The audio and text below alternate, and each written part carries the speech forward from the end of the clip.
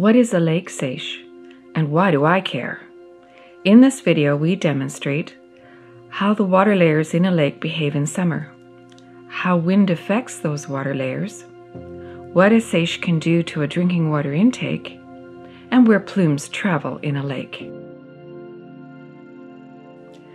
The inner workings of lakes. In the spring, the sun warms the surface water of a lake much faster than the deeper water. The surface water becomes less dense and remains at the surface, floating in a layer above the cooler, denser water below. 3 layers form. The epilimnion is the warm surface layer. The hypolimnion is the cold, dense water at the lake bottom, and it often remains around 4 degrees Celsius throughout the year. The metalimnion is the transition zone between the warm epilimnion and cold hypolimnion. The point of greatest temperature difference, and therefore density difference, is called the thermocline, and it occurs within the metalimnion. Over the summer, the thermocline gradually mixes deeper and deeper into the lake.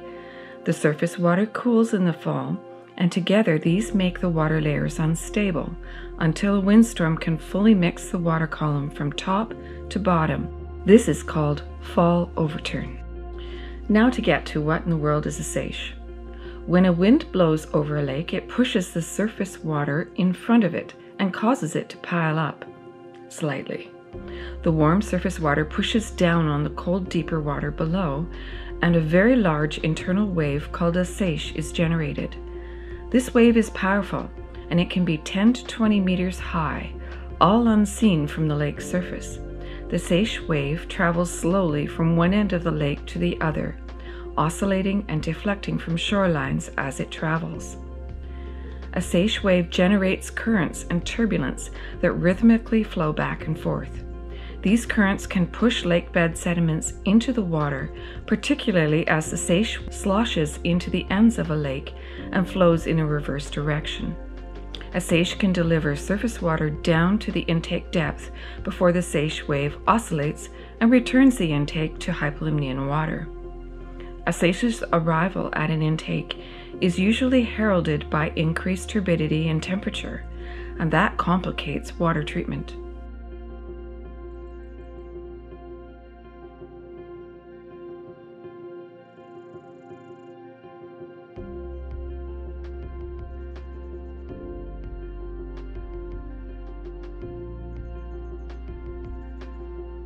Discharge plumes enter a lake.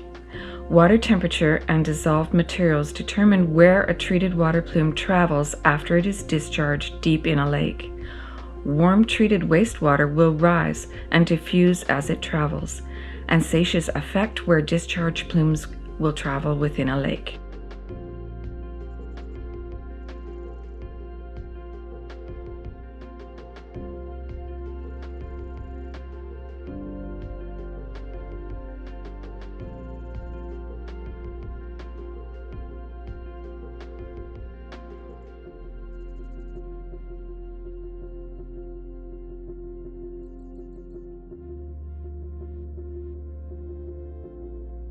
Storm flows are yet another thing that can affect lakes.